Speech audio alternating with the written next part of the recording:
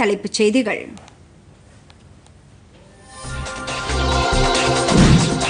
தொலைத்தொடர்பு சாதனங்கள் வடிவமைப்பு உற்பத்தி ஆகியவற்றில் சர்வதேச கேந்திரமாக இந்தியா திகழ வேண்டும். மொபைல் கூட்டமைப்பு மாநாட்டில் பிரதமர் நரேந்திர மோடி வலியுறுத்தல்.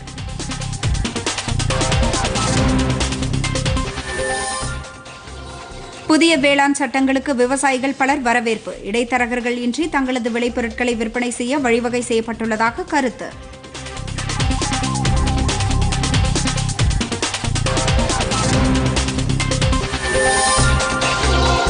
கடலூர் மாவட்டத்தில் புயல் மழை வெள்ள சேத பகுதிகளை பார்வையிட்டு வருகிறார் முதலமைச்சர் எடப்பாடி பழனிசாமி.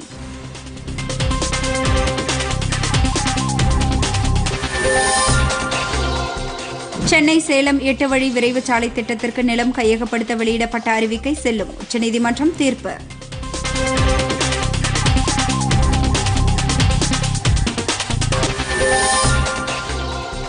இந்திய அணிக்கு எதிரான 3வது மற்றும் இறுதி 20 ஓவர் கிரிக்கெட் போட்டி 12 ரன் வித்தியாசத்தில் வெற்றி பெற்றது ஆஸ்திரேலிய அணி.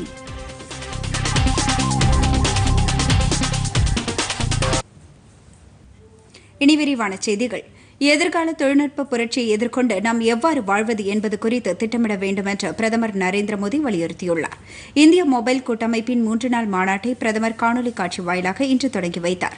அப்போது பேசிய அவர், சிறந்த சுகாதாரம், கல்வி, தகவல், விவசாயிகளுக்கான வாய்ப்புகள், சிறு வணிகர்களுக்கான சிறந்த சந்தை வாய்ப்பு ஆகியவற்றை நோக்கமாக கொண்டு நாம் செயலாற்ற வேண்டும் என்று அவர் கூறினார். மொபைல் தொழில்நுட்பம் மூலம் லட்சக்கணக்கான இந்தியர்களுக்கு $1 பில்லியன் அளவிலான பயன்களை அளிக்க முடியும் என்று அவர் தெரிவித்தார். நோய் தொற்று பாதிப்பு காலத்தில் மொபைல் தொழில்நுட்பம் மூலம் சாதாரண மக்களுக்கு விரைவாக உதவி செய்ய முடிந்ததாக கூறினார்.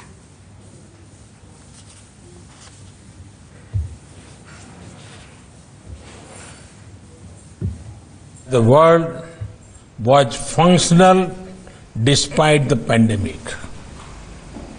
It is due to your efforts that a son connected with his mother in a different city, a student learned from his teacher without being in the classroom, a patient consulted his doctor from his home, a trader connected with the consumer from a different geography. It is due to your efforts that as the government, we are also working to unlock the full potential of the IT and telecom sector.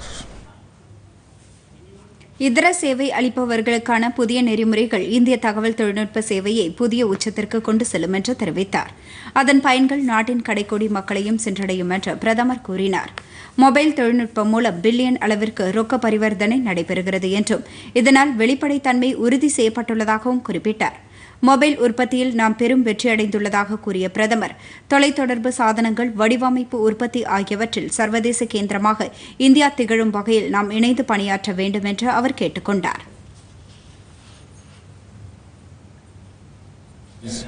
The IT service industry and take it to the far corners of our country.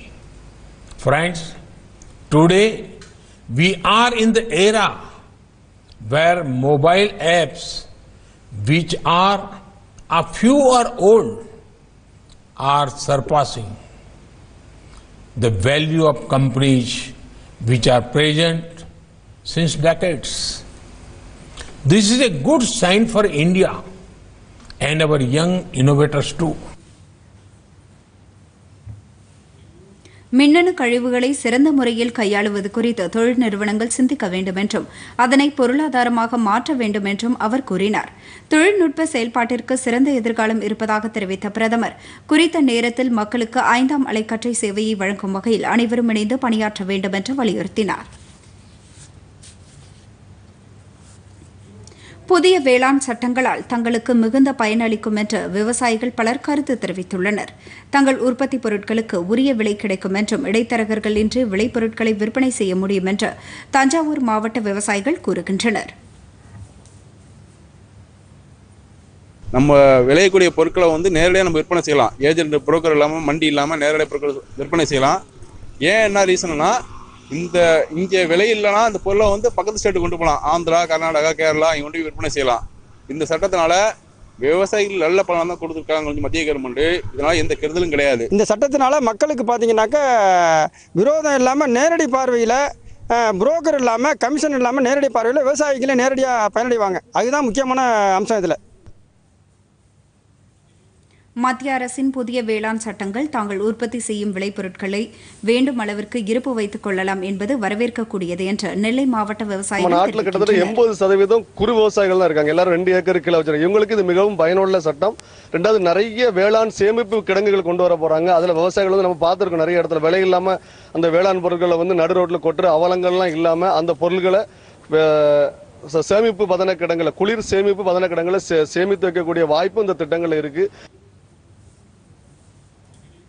நேரடியாக பொருட்களை விற்பனை செய்ய முடியும் என்பதும் குறைந்தபட்ச ஆதார விலை அளிப்பதும் புதிய வேளாண் சட்டத்தின் சிறப்பு அம்சம் என்று நாமக்கல் சட்டம் கொண்டு வந்த விவசாய பொருள் தமிழ்நாடு இந்தியா லெவலில் எல்லாம் கொண்டு வைக்கிற அளவுக்கு ஒரு சட்டம் கொண்டு வந்ததுக்கு நம்ம சந்தோஷப்படுறோம். அதே சமயத்தில் விவசாயிக்கு பல இடத்துல கொண்டு வைக்கும்போது கமிஷன் இல்லை, பயம் இல்லாத விற்றுக்கிட்டு பொருள் காசு வாங்கிட்டு வரலாம். எல்லா உதவியும் நல்லாயிருக்கும். இந்த சட்டத்தை தமிழ்நாடும் இந்தியாவும் நாங்கள் ரொம்ப வரவேற்கிறோம். கொண்டு வந்த 3 சட்டமும் நல்லா விவசாயிக்கு தேவைப்படுற சட்டம் தான். அதாவது என்னக்கா இப்போ நம்ம விளைவிக்க பொருளை வந்து நாமளே நம்ம சௌரியத்துக்கு விற்கிற மாதிரி சட்டம் இருக்குது. அதில் அதுக்கு மேலே வந்து அந்த விதைக்கு முன்னாலே வந்து ஒரு அக்ரிமெண்ட் இன்ன விலைக்கு விற்கலாம் அக்ரிமெண்ட் போடுறது அது ஒரு நியாயமான சட்டமாக தெரியுது. புதிய வேளாண் சட்டம் 2020 விவசாயிகளுக்கு வந்து வரவேற்கக்கூடிய ஒரு சட்டமாக நம்ம இதை எதிர்பார்க்குறோம். ஏன்னு கேட்டிங்கன்னா, நம்ம வந்து இன்னைக்கு விளைபொருட்களுக்கு ஒரு ஆதார விலைங்கிறது நிர்ணயமாக உறுதியாக கிடைக்குதுங்கிறது இந்த சட்டத்தின் மூலமாக நம்ம உறுதிப்படுத்தியிருக்குது அரசாங்கம். அது மட்டும் இல்லாத விளைபொருட்களை நம்ம அகில இந்திய லெவலில் எங்கே வேணாலும் நிறுவனங்களுக்கு ஒப்பந்தம் மூலியமாக விற்கலாம். விளைபொருட்களுக்கான அந்த விலை வந்து தொகை சரியானபடிக்கு கிடைக்கலைனாலும் அரசாங்கத்துக்கிட்ட சட்ட ரீதியாக வந்து நம்ம திரும்ப பெறத்துக்கான வாய்ப்பு இருக்குது. இந்த வேளாண் திருத்த சட்டம் வந்து விவசாயிகளுக்கு ஒரு வகையில் நன்மை தரக்கூடியதாக தான் இருக்குது. ஏன்னா நம்ம விதைக்கும் போது நம்ம விற்பனை விலை எவ்வளோன்னு தெரியாது. இப்போ இது வந்து நம்ம கம்பெனிக்காரங்களுக்கு ஒப்பந்தம் போட்டு செய்கிறதுனால நம்ம விற்கும்போது என்ன ரேட்டு கிடைக்குங்கிறது நம்ம விதைக்கும் போதே தெரியும். ரெண்டாவது, கம்பெனிக்காரங்களே நல்ல விதை உரம் எல்லாமே கொடுத்துட்றாங்க. நாளைக்கு விற்பனையில் அதை கழிச்சிக்கிட்டு பண்ணுறாங்க. அதனால் நம்ம வெளியில் கடன் வாங்கி பண்ண தேவையில்லை. புதிய வேளாண் சட்டத்திற்கு எதிராக தலைநகர் தில்லியில் போராட்டத்தில் ஈடுபட்டு வரும் விவசாய சங்கங்கள் அழைப்பு விடுத்துள்ள முழு அடைப்பு போராட்டத்திற்கு பெரும்பாலான இடங்களில் ஆதரவு இல்லை. முழு அடைப்பு போராட்டத்தையொட்டி நாடு முழுவதும் பாதுகாப்பு பலப்படுத்தப்பட்டிருந்தது. நாடு தழுவிய முழு அடைப்பு போராட்டத்திற்கு இன்று காலை 11 மணி முதல் மாலை 3 மணி வரை விவசாயிகள் அழைப்பு விடுத்திருந்தனர். இதனால் அசம்பாவித சம்பவங்கள் ஏற்படாமல் தடுக்கும் வகையில் பாதுகாப்பை பலப்படுத்த வேண்டும் என்று அனைத்து மாநிலங்கள் மற்றும் யூனியன் பிரதேசங்களின் தலைமைச் செயலாளர்களுக்கு உள்துறை அமைச்சகம் அறிவுறுத்தியது. இதனால் நாடு முழுவதும் மக்களின் இயல்பு வாழ்க்கையில் எந்த பாதிப்பும் ஏற்படவில்லை. இதனிடையே முழு அடைப்பு காரணமாக விமான நிலையங்களுக்கு சென்றடைய முடியாத நிலை ஏற்பட்டால் முன்பதிவு செய்த டிக்கெட்டுகளை பயன்படுத்தி வேறொரு நாளில் பயணம் செய்யலாம் என்று ஏர் இண்டியா நிறுவனம் அறிவித்துள்ளது. முழு அடைப்பு அறிவிப்பு காரணமாக சென்னை விமான நிலையத்தில் பயணிகள் எண்ணிக்கை குறைந்ததால் சென்னை மதுரை மற்றும் மதுரை சென்னை இடையேயான விமான சேவை ரத்து செய்யப்பட்டது. அந்தமான் செல்லவிருந்த விமானத்தில் பயணிக்க யாரும் முன்பதிவு செய்யாததால் அந்த விமான சேவை ரத்து செய்யப்பட்டது. பொதுவாக முழு அடைப்பு காரணமாக இயல்பு வாழ்க்கை பாதிக்கப்படவில்லை என்று தகவல்கள் தெரிவிக்கின்றன.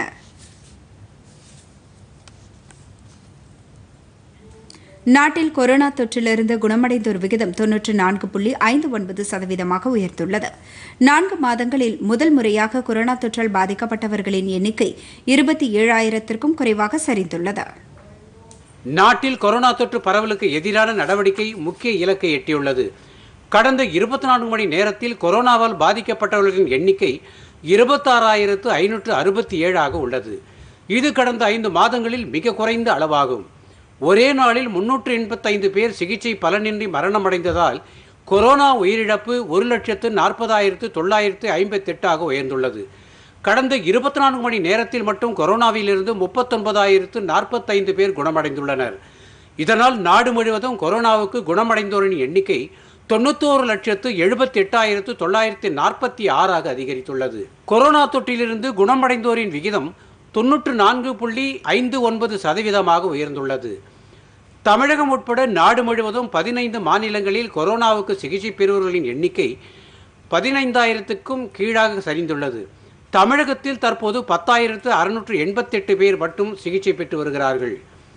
உலக நாடுகளை பொறுத்தவரை 6,79,40,857 பேர் கொரோனாவால் பாதிக்கப்பட்டுள்ளனர். கொரோனா உயிரிழப்பு 15,50,303 உயர்ந்துள்ளது. கொரோனாவில் இருந்து 4,70,25,653 பேர் குணமடைந்துள்ளனர்.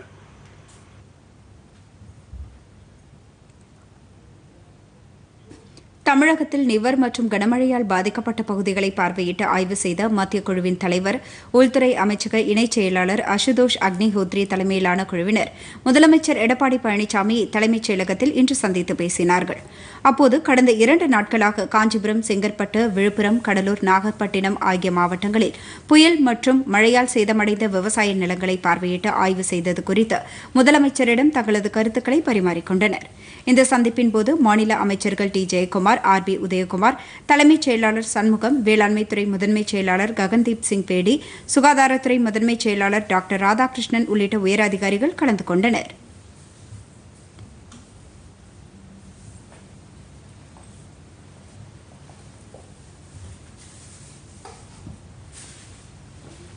பின்னர் இச்சந்திப்பிற்கு பிறகு புயல் மற்றும் மழை வெள்ளத்தால் பாதிக்கப்பட்ட கடலூர் மாவட்டத்திற்கு சென்று முதலமைச்சர் எடப்பாடி பழனிசாமி ஆய்வு செய்து வருகிறார். குறிஞ்சிப்பாடி ஒன்றியத்திற்கு உட்பட்ட அணுகம்பட்டு, ஆலப்பாக்கம் ஆகிய பகுதிகளில் சேதமடைந்த வேளாண் பயிர்கள் மற்றும் நெடுஞ்சாலைகளை பார்வையிட்டார். பின்னர் அங்கிருந்த விவசாயிகளிடம் சேதங்கள் குறித்து முதலமைச்சர் கேட்டறிந்தார். காட்டுமன்னார் கோவில் மற்றும் சிதம்பரம் பகுதிகளிலும் வெள்ள சேதங்களை முதலமைச்சர் பார்வையிட்டார். வெள்ள சேதங்கள் குறித்து அமைச்சர் MC சம்பத், மாவட்ட கண்காணிப்பு அதிகாரி ககன்தீப் சிங் பேடி, ஆட்சியர் சந்திரசேகர சகாமூரி ஆகியோர் முதலமைச்சரிடம் விளக்கி கூறினார்கள்.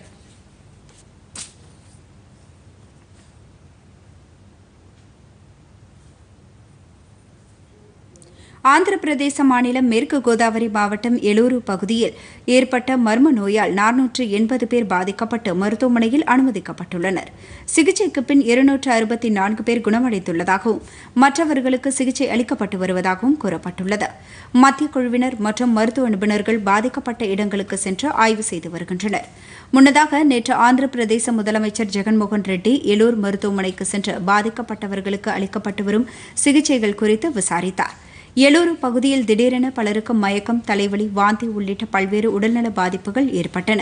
இந்த பாதிப்புகள் குறித்து ஆராய தேவையான உதவிகளை செய்ய வேண்டும் என்று மத்திய சுகாதாரத்துறை அமைச்சர் ஹர்ஷ்வர்தனை குடியரசு துணைத் தலைவர் வெங்கையா நாயுடு கேட்டுக் கொண்டார். இதையடுத்து 3 மருத்துவ நிபுணர்களை கொண்ட குழுவை எலூரு மாவட்டத்திற்கு மத்திய அரசு அனுப்பி வைத்துள்ளது. இக்குழுவில் எய்ம்ஸ் மருத்துவமனை உதவி பேராசிரியர் டாக்டர் ஜாம்ஷித் நாயர், புனேயில் உள்ள நோயியல் நிபுணர் டாக்டர் அவினாஷ் தியோதவார், தில்லி தேசிய நோய் தடுப்பு மைய நிபுணர் டாக்டர் சாங்கட் குல்கர்னி ஆகியோர் இடம்பெற்றுள்ளனர். ஆய்வறிக்கை முடிவுகள் கிடைத்ததும் அவர்களுக்கு தேவையான சிகிச்சை அளிக்கப்படும் என்று மத்திய அமைச்சர் உறுதியளித்துள்ளார். நடப்பாண்டின் 11 மாதங்களில் முதன்முறையாக இந்தியாவிற்கான சீன ஏற்றுமதி 13% அளவிற்கு குறைந்துள்ளது. இந்நிலையில் இதே காலகட்டத்தில் இந்தியாவிலிருந்து சீனாவிற்கான இறக்குமதி 16% அளவிற்கு அதிகரித்துள்ளதாக சுங்கத்துறை வெளியிட்டுள்ள அறிக்கையில் தெரிவிக்கப்பட்டுள்ளது. கடந்த 11 மாதங்களில் $59 பில்லியன் அளவிற்கு சீனா இந்தியாவிற்கு பொருட்களை ஏற்றுமதி செய்துள்ளது. இந்தியாவிலிருந்து சீனாவிற்கு இதே காலகட்டத்தில் $19 பில்லியன் அளவிற்கு பொருட்கள் இறக்குமதி செய்யப்பட்டுள்ளது. சீனாவுடனான இந்திய வர்த்தகம் கடந்த ஆண்டு 2% அளவிற்கு குறைந்தது. மேலும் இரு நாடுகளுக்கு இடையே கடந்த ஆண்டு 92.89 பில்லியன் அளவிற்கு வர்த்தகம் நடைபெற்றது.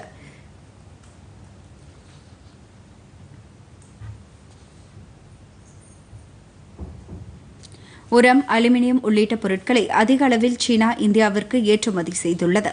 அதேபோல் இரும்பு, மீன், பருத்தி, கிரானைட், கற்கள் உள்ளிட்ட பொருட்களை இந்தியா சீனாவிற்கு அதிக அளவில் ஏற்றுமதி செய்துள்ளது. தமிழகத்தில் அரசு மற்றும் தனியார் இயக்கும் பேருந்துகளில் 100% இருக்கைகளில் பயணிகளை அனுமதிக்கலாம் என்று தமிழக அரசு உத்தரவிட்டுள்ளது. பொது முடக்க கட்டுப்பாடுகள் படிப்படியாக தளர்த்தப்படும் நிலையில் கடந்த செப்டம்பர் 7ஆம் தேதி முதல் தமிழகத்தில் பேருந்துகள் இயக்கப்பட்டு வருகின்றன. இதில் 60% இருக்கைகளை மட்டுமே நிரப்ப வேண்டுமென நிபந்தனை விதிக்கப்பட்டிருந்தது. இந்நிலையில் பயணிகளின் வருகை அதிகரித்துள்ளதை தொடர்ந்து பல்வேறு தரப்பினரின் கோரிக்கையை ஏற்று அரசு பேருந்துகள், தனியார் பேருந்துகள், தொழிற்சாலைகள் மற்றும் கல்வி நிறுவனங்களுக்காக இயக்கப்படும் பேருந்துகள் என அனைத்திலும் 100% இருக்கைகளிலும் பயணிகளை அனுமதிக்கலாம் என்று தமிழக அரசு அறிவித்துள்ளது.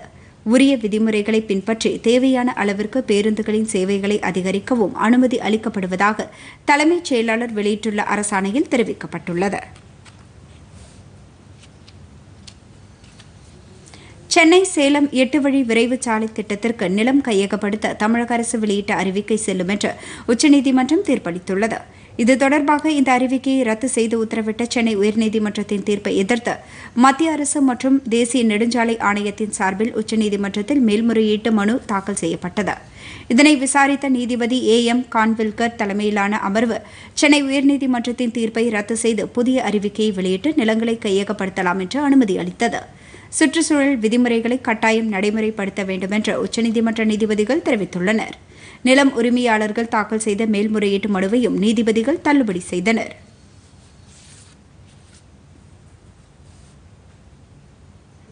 தொடர்வது விரைவுச் செய்திகள். திருச்சி மாவட்டம் மணப்பாறை அருகே உள்ள தொப்பம்பட்டி கிராமத்தில் தொடர் மழை காரணமாக தனியார் பள்ளி சுற்றுச்சுவர் இடிந்து விழுந்ததில் உயிரிழந்த செல்வகுமார் குடும்பத்திற்கு முதலமைச்சர் எடப்பாடி பழனிசாமி ஆழ்ந்த இரங்கல் தெரிவித்துள்ளார். அவரது குடும்பத்திற்கு பேரிடர் நிவாரண நிதியிலிருந்து 4 லட்சம் ரூபாய் வழங்கவும் முதலமைச்சர் உத்தரவிட்டிருப்பதாக தமிழக அரசு வெளியிட்டுள்ள செய்திக்குறிப்பில் தெரிவிக்கப்பட்டுள்ளது. தமிழக முன்னாள் அமைச்சர் S.R. ராதா இன்று காலமானார். அவருக்கு வயது 86. உடல்நலக்குறைவால் சென்னை ராஜீவ்காந்தி அரசு மருத்துவமனையில் அனுமதிக்கப்பட்டிருந்த அவர் சிகிச்சை பலனின்றி காலமானார். S.R. ராதா முன்னாள் முதல்வர் MGR அமைச்சரவையில் வீட்டு வசதித்துறை அமைச்சராக பதவி வகித்தவர். தமிழக சட்டப்பேரவையின் எதிர்க்கட்சித் தலைவராகவும் அவர் பணியாற்றியுள்ளார். S.R. ராதா மறைந்துவிட்டார் என்ற செய்தி கேட்டு ஆற்றுனா துயரமும் மிகுந்த வேதனையும் அடைந்ததாக முதலமைச்சர் எடப்பாடி பழனிசாமி, துணை முதலமைச்சர் O. பன்னீர்செல்வம் ஆகியோர் விடுத்துள்ள இரங்கல் செய்தியில் தெரிவித்துள்ளனர். திமுக தலைவர் மு க ஸ்டாலின் வெளியிட்டுள்ள இரங்கல் செய்தியில் மறைந்த முதலமைச்சர் MGRக்கு மிக நெருக்கமாக இருந்த S.R. ராதா பழுத்த சட்டமன்ற அனுபவம் உள்ளவர் என்றும் ஆக்கப்பூர்வமான சட்டமன்ற விவாதங்களில் ஈடுபாடு கொண்டவர் என்றும் குறிப்பிட்டுள்ளார். மத்திய அரசு கொண்டு வந்துள்ள விவசாய சீர்திருத்த சட்டங்களை விவசாயிகள் முழுமையாக ஏற்றுக்கொண்டுள்ளதாக தமிழக பிஜேபி தலைவர் எல். முருகன் தெரிவித்துள்ளார். மதுரையில் செய்தியாளர்களிடம் பேசிய தமிழக பிஜேபி சார்பில் பிரதமர் மோடி விவசாயிகளின் நண்பன் என்ற இயக்கத்தை தொடங்க இருப்பதாகவும் கிராமம் கிராமமாக சென்று மத்திய அரசு செய்துள்ள நன்மைகளை மக்களிடம் விளக்க இருப்பதாகவும் கூறினார். விவசாய சட்டங்கள் விவகாரத்தில் எதிர்க்கட்சிகள் இரட்டை வேடம் போடுவதாக எல். முருகன் குறிப்பிட்டார். கரூர் மாவட்டம் கிருஷ்ணராயபுரம் வட்டத்தில் அமைந்துள்ள மாயனூர் கதவணையில் இருந்து காவிரி ஆற்றின் வெள்ள உபரி நீரை நீரேற்றம் செய்யும் திட்டத்திற்கான ஆய்வுப் பணிகளை மேற்கொள்ள முதலமைச்சர் எடப்பாடி பழனிசாமி ஆணையிட்டுள்ளார். திருச்சி மாவட்ட ஆட்சியர் வெளியிட்டுள்ள செய்திக்குறிப்பில் இந்த தகவலை தெரிவித்துள்ளார். காவிரி ஆற்றின் வெள்ள உபரி நீரை நீரேற்றம் செய்து கரூர் மாவட்டம் கடவூர் வட்டம் பொன்னணியாறு அணை மற்றும் திருச்சி மாவட்டம் மணப்பாறை வட்டத்தில் உள்ள கனத்தூர் அணைகளுக்கு நீர் வழங்கும் இந்த திட்டத்தின் ஆய்வுப் பணிகள் 40 லட்சம் ரூபாய் மதிப்பீட்டில் மேற்கொள்ளப்பட இருப்பதாக அதில் குறிப்பிடப்பட்டுள்ளது. தமிழ்நாடு நீர்ப்பாசன வேளாண்மை நவீனமயமாக்கல் திட்டத்தின் கீழ் மேட்டூர், நொய்யல், உபவடி நிலப்பகுதியைச் சேர்ந்த விவசாயிகளுக்கு இடைமுக பணிமனை பயிற்சி சேலத்தில் நடைபெற்றது. மாவட்ட ஆட்சியர் ராமன் முகாமை தொடங்கி வைத்து பேசினார். விவசாயிகள் அரசின் தொலைநோக்கு சிந்தனையான 2 மடங்கு உற்பத்தி 3 மடங்கு வருமானம் எனும் இலக்கினை எட்டிடும் வகையில் செயலாற்ற வேண்டும் என்று கேட்டுக் கொண்டார். அமராவதி ஆற்றில் வெள்ளப்பெருக்கு ஏற்பட்டுள்ளதால் கரையோர பகுதிகளில் வசிக்கும் பொதுமக்கள் பாதுகாப்பான இடங்களுக்கு செல்லுமாறு அறிவுறுத்தப்பட்டுள்ளனர். அமராவதி அணை உள்ளிட்ட 4 அணைகளிலிருந்து வெளியேற்றப்படும் நீருடன் மழைநீரும் சேர்ந்து சுமார் 17,500 கன அடி நீர் வந்து கொண்டிருக்கிறது. எனவே கரூர் மாவட்டத்தில் அமராவதி ஆற்றின் கரையோர பகுதிக்கு பொதுமக்கள் யாரும் செல்லக்கூடாது என்று மாவட்ட ஆட்சித்தலைவர் மலர்விழி எச்சரித்துள்ளார். கோவை, ஆனைமலை, பொள்ளாச்சி, மேட்டூர் பாளையம் மற்றும் கிணத்துக்கடவு உள்ளிட்ட பகுதிகளில் சிறுபான்மையின மக்களுக்கான டாம்கோ லோன் மேளாவுக்கு ஏற்பாடு செய்யப்பட்டுள்ளது. இதனை கூட்டுறவு சங்கங்களின் இணைப்பதிவாளர் பழனிசாமி தெரிவித்துள்ளார். கோவையில் இன்று டாம்கோ லோன் மேளா நடைபெறும். 9ஆம் தேதி குனியமுத்தூர், பொள்ளாச்சி மற்றும் கோவை மாநகராட்சிக்கு உட்பட்ட நகர கூட்டுறவு வங்கியின் தலைமையகத்திலும் லோன் மேளா நடைபெறும். 10ஆம் தேதி மேட்டுப்பாளையத்திலும் 11ஆம் தேதி பொத்தனூர், கிணத்துக்கடவு ஆகிய இடங்களிலும் லோன் மேளா நடைபெறும் என்று அறிவிக்கப்பட்டுள்ளது.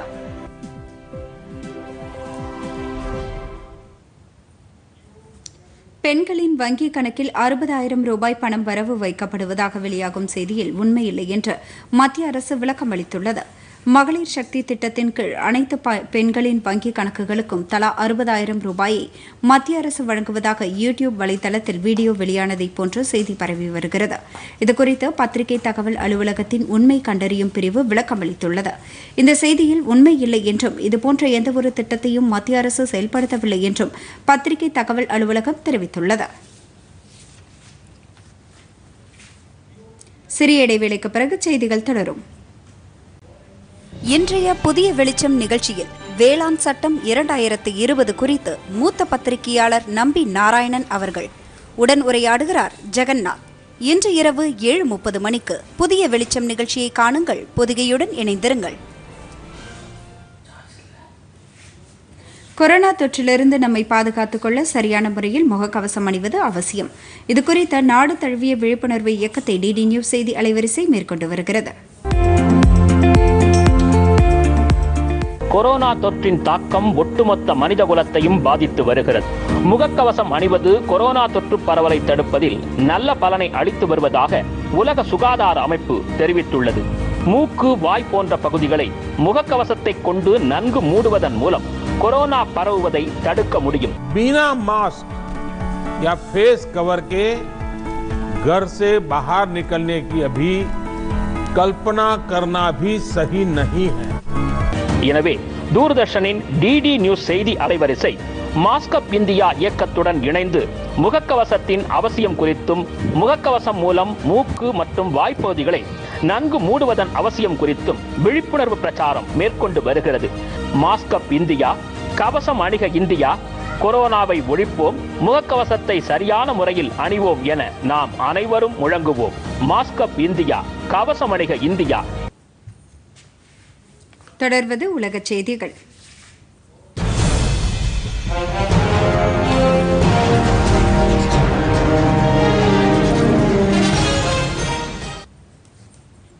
அமெரிக்க பாதுகாப்புத்துறை அமைச்சராக ஓய்வு பெற்ற ராணுவ தளபதி லாய்ட் ஆஸ்டினை நியமிக்க அந்நாட்டின் புதிய அதிபராக தேர்வு செய்யப்பட்டுள்ள ஜோ பைடன் முடிவு செய்துள்ளார்.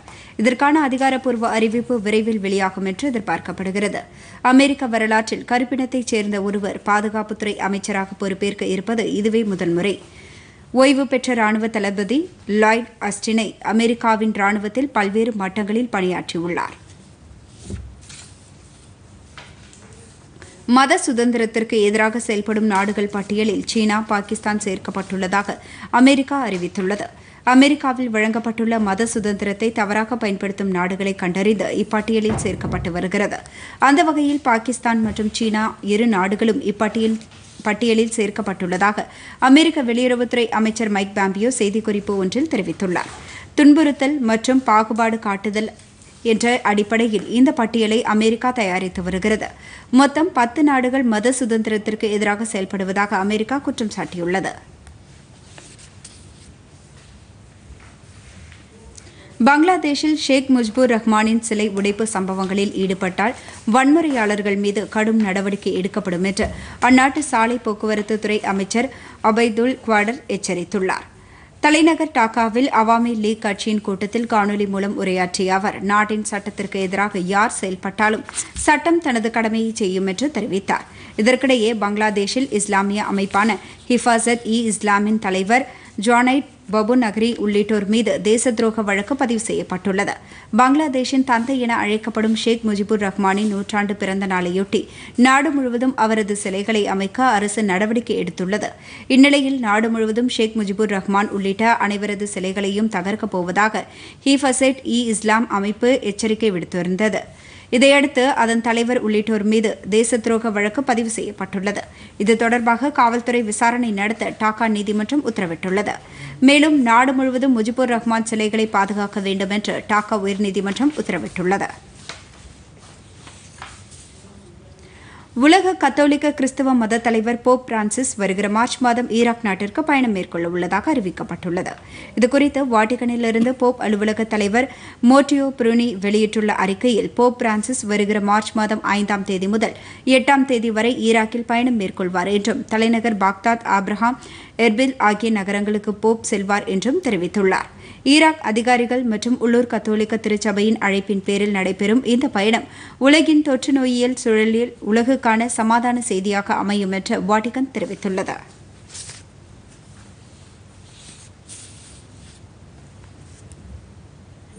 தொடர்வது விளையாட்டுச் செய்திகள்.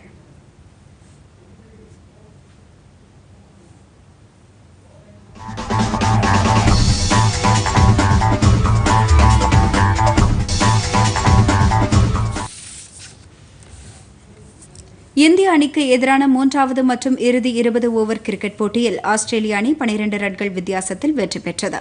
சிட்னியில் நடைபெற்ற இப்போட்டியில் டாஸ் வென்ற இந்திய அணி முதலில் பந்து வீச தீர்மானித்தது. இதையடுத்து களமிறங்கிய ஆஸ்திரேலிய அணி நிர்ணயிக்கப்பட்ட 20 ஓவரில் 5 விக்கெட் இழப்பிற்கு 186 ரன் எடுத்தது. அதிகபட்சமாக மேத்யூ வாட் 80 ரன்னும் மேக்வெல்ஸ் 54 ரன்னும் எடுத்தனர். இந்திய அணி தரப்பில் நடராஜன் 2 விக்கெட்டுகளை வீழ்த்தினார்.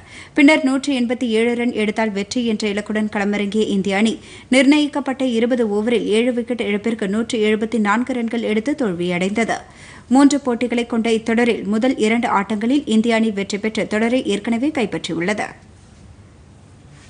இங்கிலாந்து மற்றும் தென்னாப்பிரிக்கா அணிகளுக்கு இடையிலான ஒருநாள் கிரிக்கெட் தொடர் ரத்து செய்யப்பட்டுள்ளது. இங்கிலாந்து மற்றும் தென்னாப்பிரிக்கா அணி வீரர்களில் பலருக்கு கொரோனா தொற்று பாதிப்பு ஏற்பட்டுள்ளதை அடுத்து இந்த முடிவு எடுக்கப்பட்டுள்ளது. இரு அணி வீரர்களும் உடல் மற்றும் உளவியல் ரீதியாக பாதிப்புக்குள்ளாகாமல் இருப்பதை உறுதி செய்ய தொடர் ரத்து செய்யப்பட்டுள்ளதாக இரு நாட்டு கிரிக்கெட் வாரியங்களும் கூட்டாக அறிவித்துள்ளன. தொடர்வது வானிலை செய்திகள்.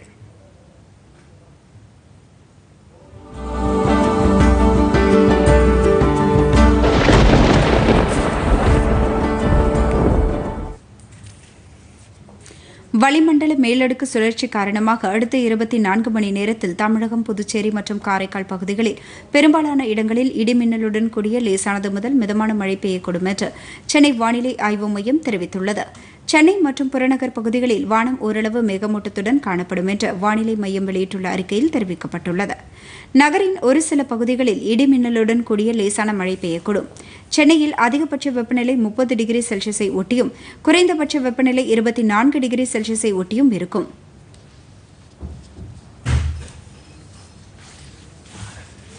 மீண்டும் தலைப்புச் செய்திகள்.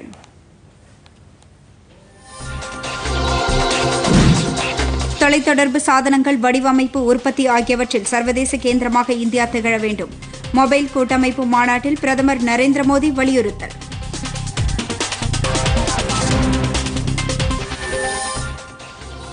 புதிய வேளாண் சட்டங்களுக்கு விவசாயிகள் பலர் வரவேற்பு. இடைத்தரகர்கள் இன்றி தங்களது விளைபொருட்களை விற்பனை செய்ய வழிவகை செய்யப்பட்டுள்ளதாக கருத்து.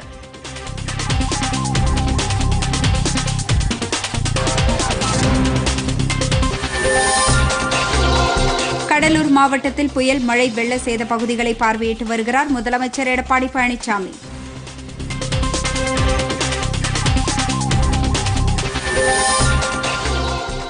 சென்னை சேலம் 8 வழி விரைவு சாலை திட்டத்திற்கு நிலம் கையகப்படுத்த வெளியிடப்பட்ட அறிவிக்கை செல்லும். உச்சநீதிமன்றம் தீர்ப்பு.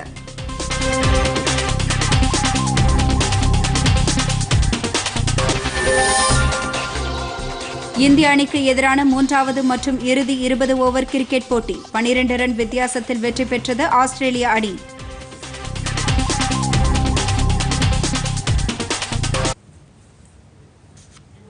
பொதிகை செய்திகளை யூடியூபில் தமிழ் நியூஸ் தூர்தர்ஷன் என்ற சேனலிலும், முகநூலில் டிடி பொதிகை நியூஸ் என்ற பக்கத்திலும், ட்விட்டரில் டிடி நியூஸ் சென்னை என்ற பக்கத்திலும், இன்ஸ்டாகிராமில் டிடி பொதிகை நியூஸ் என்ற பக்கத்திலும் காணலாம். மேலும் உங்கள் கருத்துக்களை பொதிகை ddnews@gmail.com என்ற மின்னஞ்சலில் தெரிவிக்கலாம்.